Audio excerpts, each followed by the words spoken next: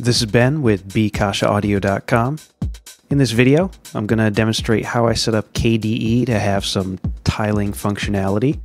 It's a setup that I've been using for a couple months now, and it works pretty well for me.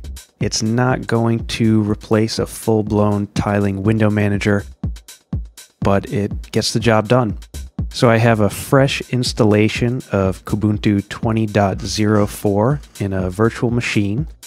And the first step is we want to move the taskbar from the bottom to the top of the screen to mimic what we see in tiling window managers like DWM and i3.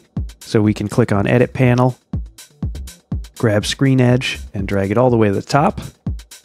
And the other thing I want to do is reduce the height a little bit. So I'll click on Height and just reduce it so it's a little bit smaller. So while we're still in edit mode, if you float over the left-hand corner, you'll see we have a pager and the task manager.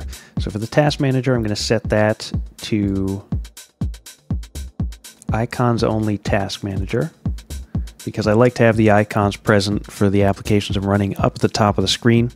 Then I'm going to go back into edit mode, and we're going to float over the pager, and I will go to configure and just set the display to desktop number. You can set it to show a name like you would show in like the i3 bar, but I don't use names, I just use the number, so that works for me.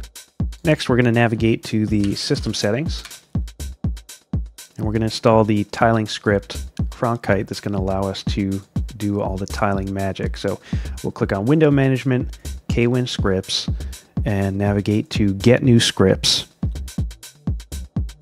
And you can just type in tiling and search, and Cronkite shows up as the second entry.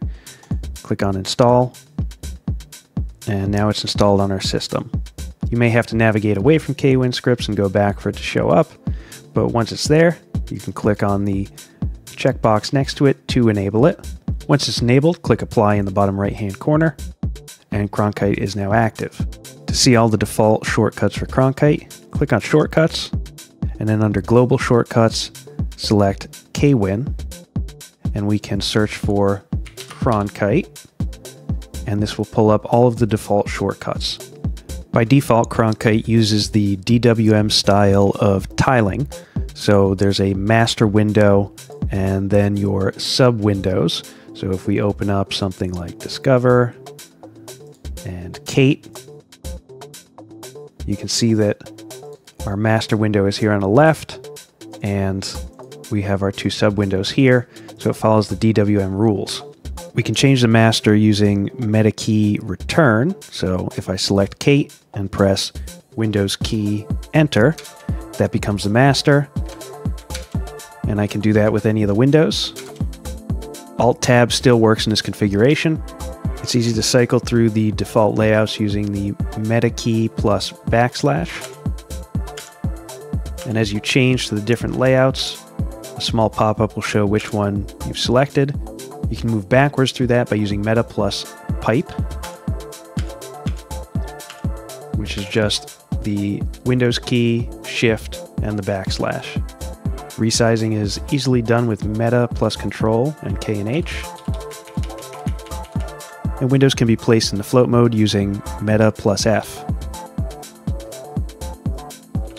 All these shortcuts are easily configurable, so for instance, if you're comfortable with i3 and you want to make the shortcuts more i3-like, you can easily do that here. To get rid of the borders and headers on Windows, you can navigate to Application Style, and then Window Decorations. And right now we're using the Breeze theme, so we're going to click on the Edit icon. We're going to navigate to the Windows Specific tab, and we're going to add a new rule and type in a regular expression, which is period star. And then we're going to set the border size to no border and hide window title bar. Once we click OK, it will apply the changes, and you can see the bar at the top of the window is gone and we have no borders. To mimic other tiling window managers, we do want to set up a couple of virtual desktops to emulate the spaces that you get on a tiling WM. It's not exactly the same, but it's a close enough approximation. By default, we have 1 desktop. I'm going to add 7 more, so we have a total of 8. And then rename them appropriately. So I'm just going to go with numbers. Looks like I made 1 extra, so we'll just delete that. And then click on Apply. So now you can see at the top we have our virtual desktops, and we can switch between them by clicking. What I like to do is set this to the i3 shortcuts, which is meta plus a number key. To set this up, we'll click on Shortcuts, Global Shortcuts, navigate to KWin. You can type desktop into the search, and you see we have our switch to desktop options, and I'll just click on Custom, click on None, and we'll do meta plus 1. This is already assigned to something else, but I want to take this over so we can use it to switch to our workspace. So I'll hit reassign and just repeat the process for each workspace. And then I'll click apply in the bottom right. And now if I use meta plus a number key, that will automatically swap me between desktops. Now, a problem you may run into is knowing what window is focused when you're in a tiling window situation. And a good way around that is to use the compositor to dim all the inactive windows. To enable that, we can go to Workspace Behavior and Desktop Effects, and then we're going to select Dim Inactive, which is under the Focus category, and then click on Apply.